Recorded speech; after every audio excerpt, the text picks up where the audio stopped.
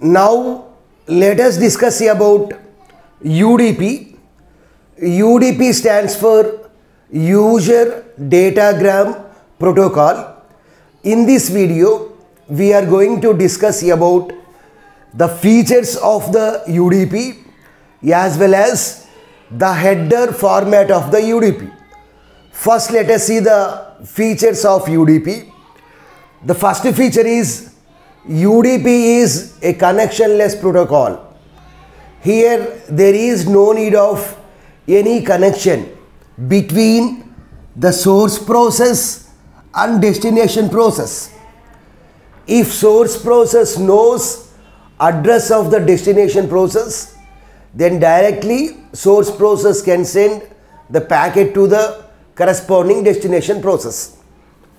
And the second feature is UDP is unreliable protocol. So here the source process can send data, can send some datagrams, packets, but it doesn't worry about whether that packet is successfully reached to the destination or not. It doesn't bother about that. It simply sends the data and forget about that. It doesn't bother about that. And as well as it doesn't bother about that whether all those packets are arrived in the correct order or not.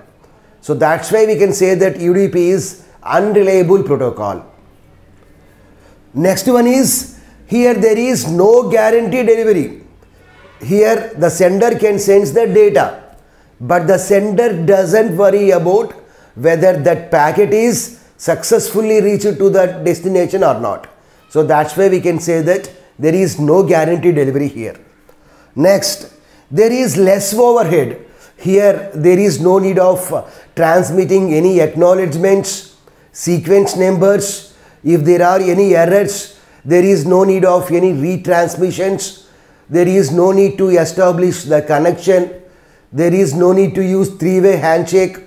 So that's why we can say that UDP is a less overhead. Why? Because there is no need of all these things. And the last one is, there is no flow control here. So UDP, here the sender can send the data, the packets at a very faster rate. There is no problem. Here we don't have any flow control mechanism at receiver side. If the receiver can't receive the data, if the receiver can't process the data at a faster rate, then some of the packets may be lost. So here we can say that there is no flow control. Now let us see about the header format of the UDP. Here totally we have 4 fields. The first field is source port number, which is of size 16 bits. So that is nothing but 2 bytes. Destination port number, which is of 16 bits. So 2 bytes. Total length 16 bits, 2 bytes. Checksum 2 bytes. So we can say that the size of the UDP header is 8 bytes. 8 bytes. So 2 plus 2 plus 2 plus 2. First let us see about source port address and destination port address. Here it uses process to process communication.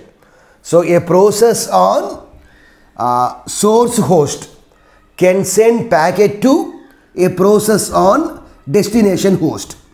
Destination host with the help of some port numbers. With the help of some port numbers.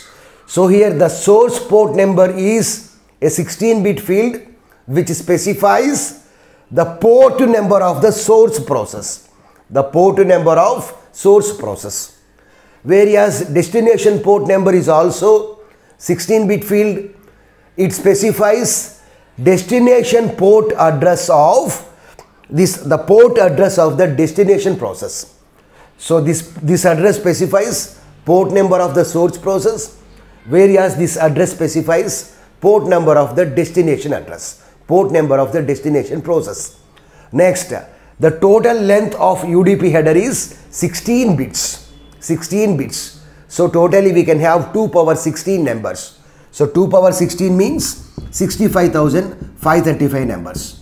So from 0 to 65,535 that it can send the data. Next, checksum. Checksum capacity is 16 bits. We know that checksum is mainly useful for error detection. So here also we will use checksum for error detection purpose.